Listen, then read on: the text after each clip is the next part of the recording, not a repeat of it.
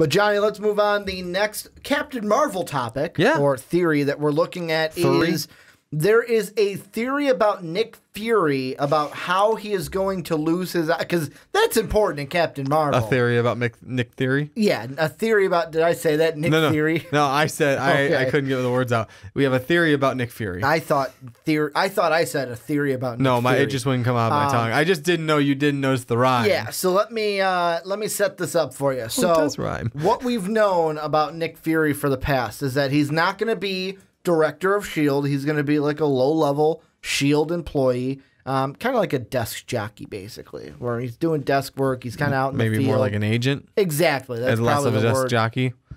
Probably the word I'm looking for. Yeah, so maybe. He's more of an agent than the director. His boss is going to be Ben Mendelsohn's character, who is Talos.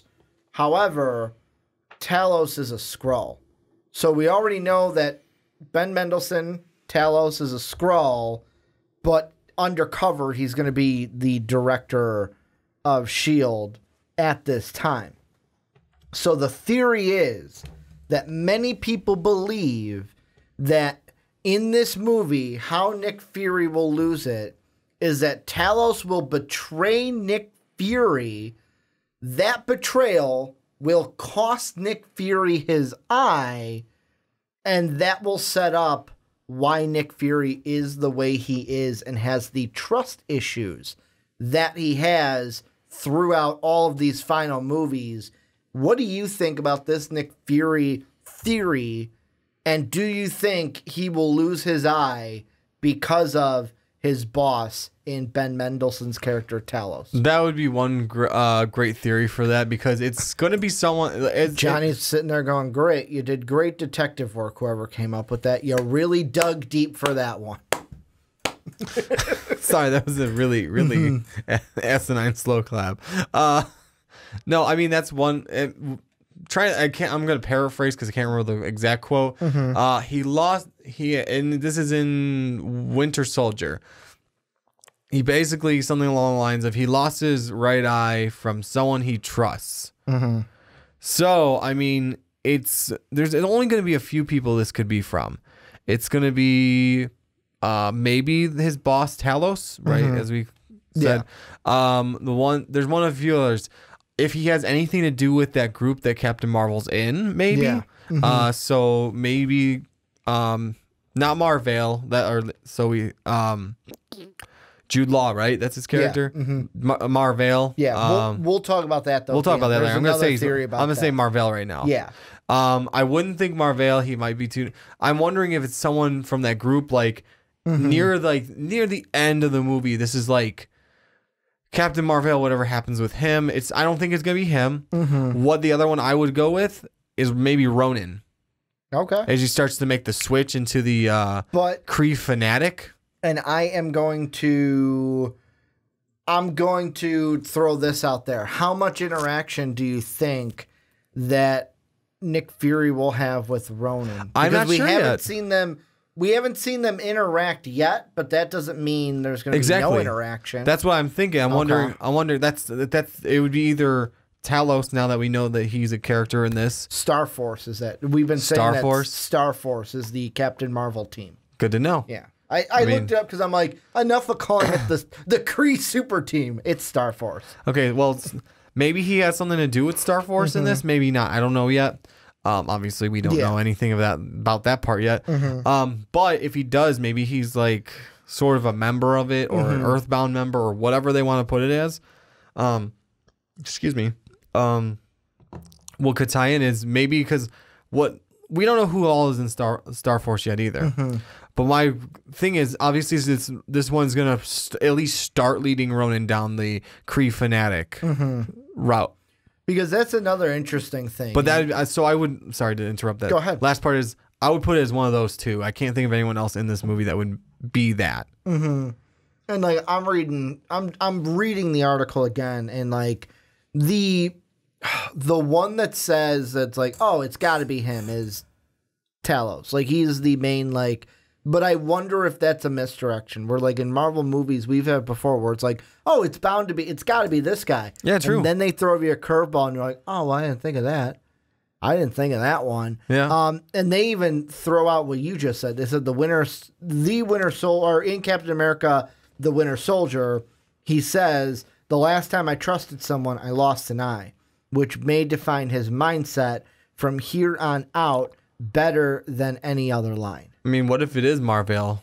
Like, it could be like, and without getting into, that's what I'm thinking. So for me, my theory, part A, part B, this. Yeah. Part A is in here. Part B is going to be in our last topic.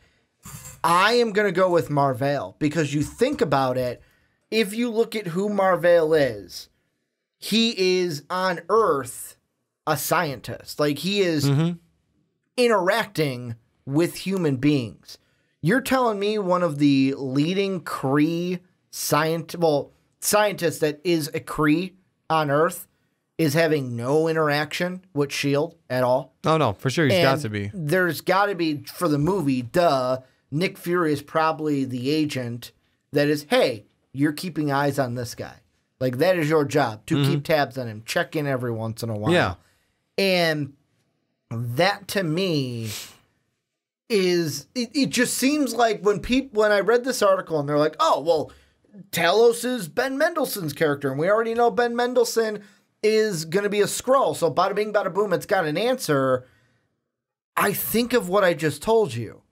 Marvel, they like to make you, misdirect, but they don't want to go with the obvious answer. Yeah. They have never gone with the obvious answer. Think about all of when we did that podcast, that like 45-minute segment, I think it was, almost an hour segment about, all right, Avengers Infinity War comes out this week.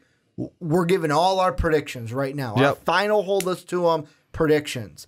And there were some in there where we were like, yeah, this is going to happen just like this. Count it. And then we saw the movie and we're like, oh, didn't think of that. They kind of did it, but I didn't expect them to do it this way. Exactly. Kind of a thing. And I'm wondering if, because Mar-Vell's not supposed to be a bad guy. Yes. So I wonder if it's along the lines of, I'm trying to think how to phrase this. He has to like slice Nick Fury's eye, because obviously if you look at it, it's got like the one main one you sent me. Yeah.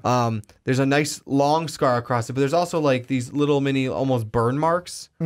So obviously I feel like that'd be alien tech. Not just that. If you look at, and it's in that same article, I'm gonna put this down below. Yeah. For you guys to see it. If you look at page 1 of that article, when they talk about what we know about Nick Fury, the younger Nick Fury, we already see above the eye a slash with 3 bandages. Yeah. That could be anything, or it could just be foreshadowing that, hey, he's going to lose that eye as well. I mean, I feel like it's an unnecessary foreshadowing.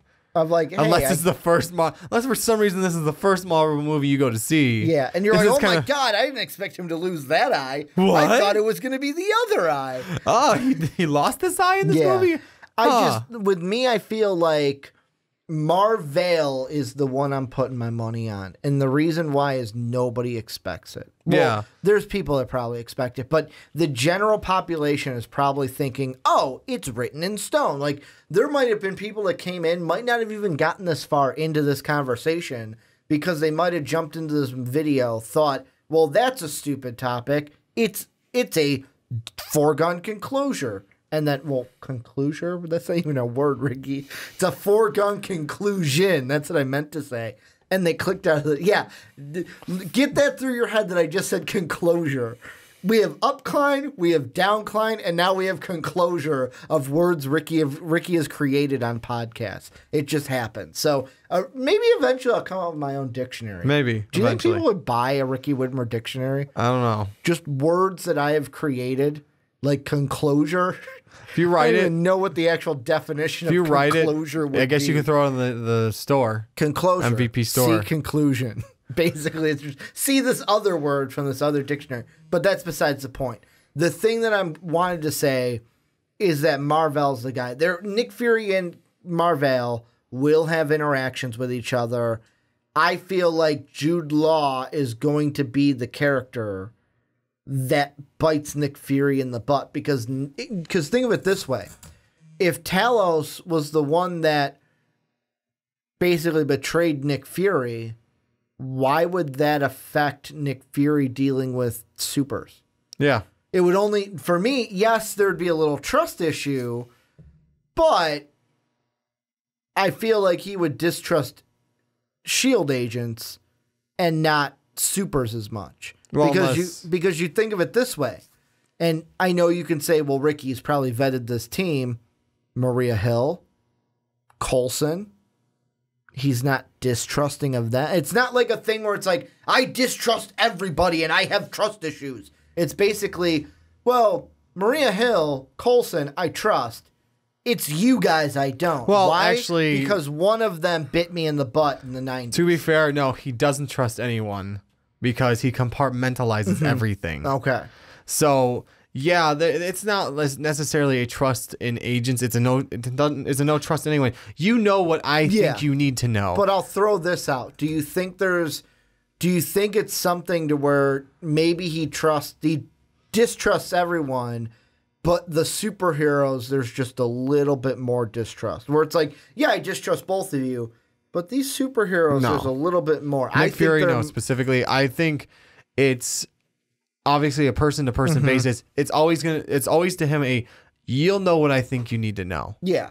I want to say one of Mar-Vell is a good one because it would be more of he did this for whatever reason. Nick thinks, oh, you stabbed me in the back, but I don't think it's going to be Captain Marvel. I didn't say that. I said Mar-Vell. No. I'm just saying, that would be an interesting one too. But then there's no reason he'd call her back. Why would he call her if she was the one that bit him in the butt? Exactly. But I thought more so would be it's Mar-Vell, and it's because he slashed his eye for whatever reason he had to, and then went off to do whatever he had to do. But it's not like he technically wasn't betraying him, but Nick thinks it is because he's gone. Last thing he did was slash him in the eye. Yeah, and I mean, you brought up Ronin earlier. Ronin would be my outside one because if you connect some of the dots, Nick Fury might be dealing with Mar-Vell. Mar-Vell definitely is going to be in contact with Ronin in this movie. It's just a question of, will Nick Fury then be in contact with Ronin because of him being in contact with Mar-Vell? Yeah. That's the huge question with all of this. Yeah, I mean, that's why I threw that one out there, but I don't I'm not banking on that one. Yeah. It would be an interesting one. He comes to start trusting that group, what we say, Star Force, right? Yeah, Star Force. And okay, he trusts Carol Danvers, he trusts Mar-Vell, he trusts Ronin because that's the group he's starting to trust, and all of a sudden, Ronin goes off starts to go down his deep end road, and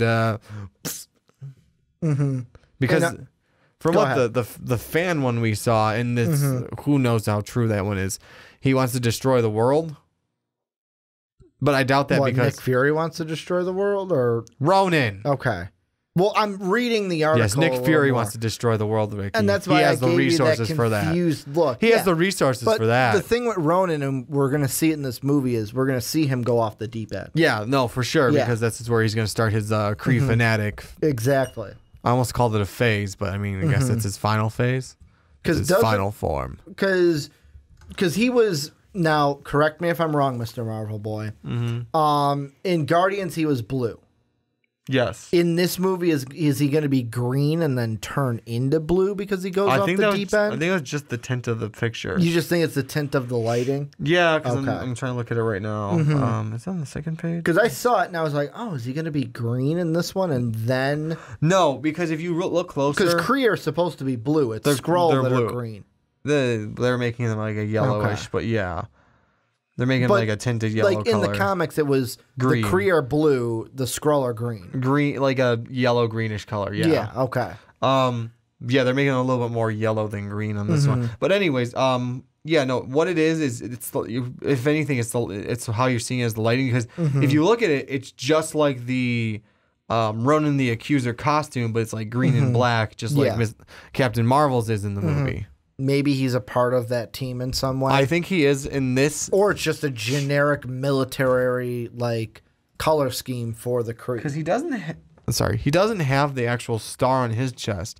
So it could be a Kree military, and like Star Force is a special Kree military one. Because what it looks, obviously Carol has Kree like powers from the Kree, but she doesn't actually have, like, she's not an actual Kree. Then again, it could be I wonder if they're gonna play anything into the Inhumans with this one, because that Kree's created Inhumans. So I'd be interested to see if they play any of that, or even just reference them into it.